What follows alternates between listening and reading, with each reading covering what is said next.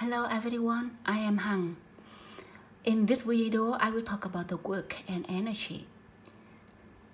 So what do we have for this topic?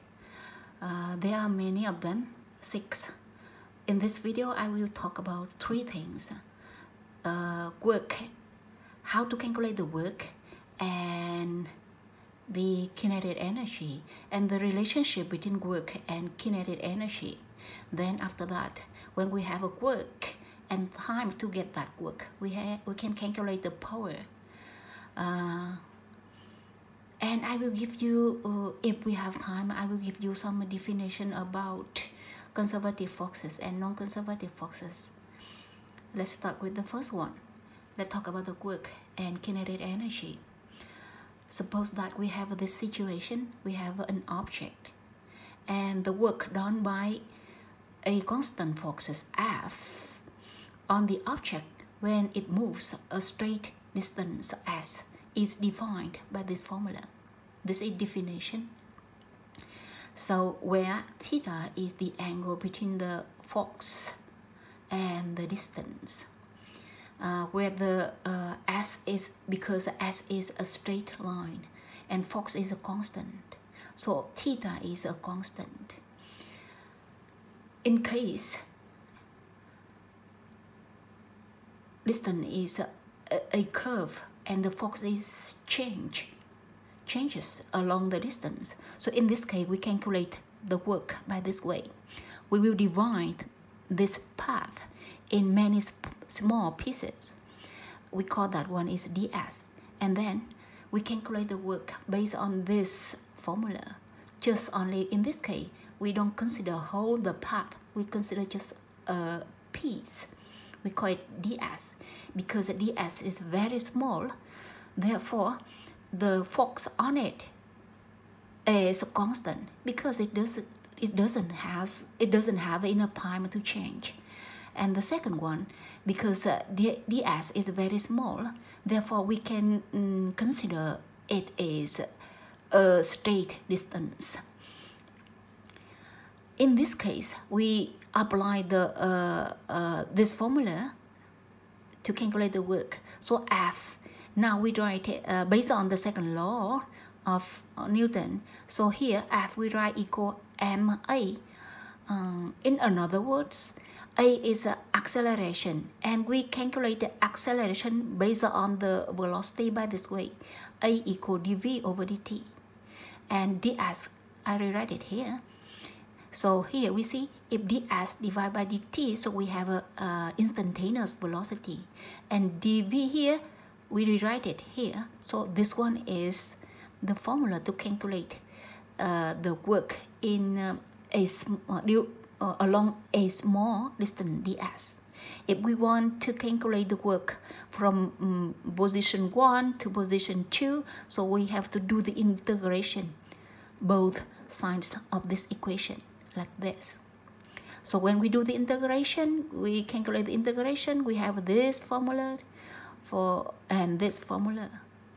As we remember that kinetic energy equal 1 over 2 mv squared, and this one actually is the same formula like kinetic energy. So we can see the relationship between the work and the kinetic energy by this way.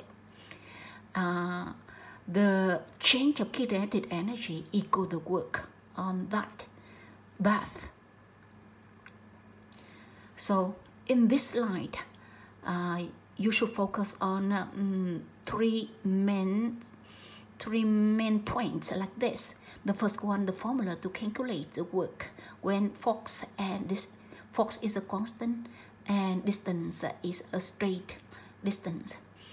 Next, when force changes during the path and the distance actually it is a curve. So in this case, you apply this formula, and then we have formula for kinetic energy like this, and the relationship between work and the change of kinetic energy is like this. Now we move to the next. This one I want to summarize about the first slide like this. So we have a velocity, we can calculate the kinetic energy by this formula. We have a force, we can calculate the work by this formula, and the relationship between kinetic energy and work, like this. And now we move to the power. The definition of power is the work done divided by the time that you need to have the work. So this one is the formula for the power. So usually you get A divided by T, but in case you want to calculate the change of very small work with respect to a very small time, so you rewrite the formula like this way. So you have the formula for the work at the instantaneous velocity, like this.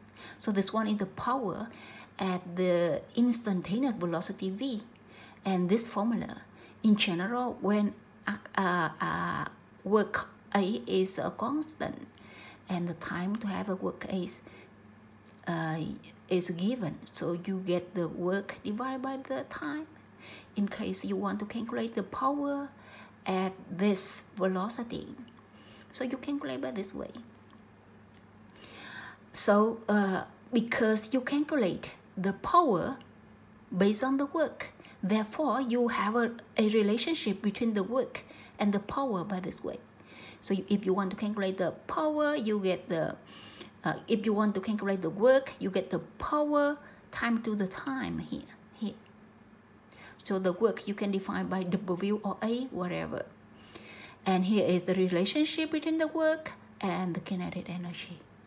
So here, if you have a relationship between the work and the power, and you also have the relationship between the work and the change of kinetic energy, so you have this formula, the work, power, and time, and kinetic energy, like this. So we keep continuing with the one we have up to now. When you have a work, you can calculate the power by this way. So here you get the work divided by the time you have that work. If you want to calculate the power at this instantaneous velocity, so you can calculate by this way. Next, I will give you some definition about the conservative forces and non-conservative forces. So definition like this: a force is conservative if the work done by the force is independent on the path.